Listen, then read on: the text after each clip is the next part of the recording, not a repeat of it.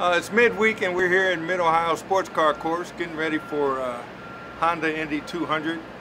Big weekend for Honda at the racetrack. This is a beautiful, beautiful facility. Probably the best in Ohio for auto racing.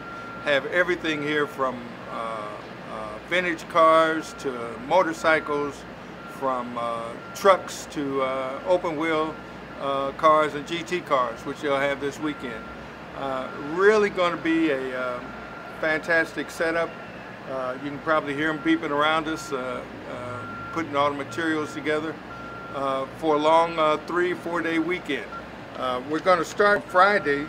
The Pirelli World Challenge with the GT cars will be out early practicing, and then the Pro Mazda cars, and then you'll get to see the open wheel cars probably as early as 9 o'clock with the Indy Lights practice, and then 10 o'clock with IndyCar practice.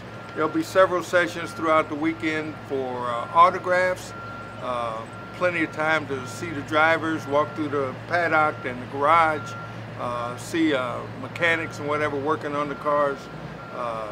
This is a park, so there's going to be a lot of campers around, a lot of camping facilities, plenty of room to walk. Don't be surprised if you run into a bunch of joggers. It's just that kind of ambiance, that kind of setting, which makes for a really nice race weekend in the end of July, 1st of August here in Ohio.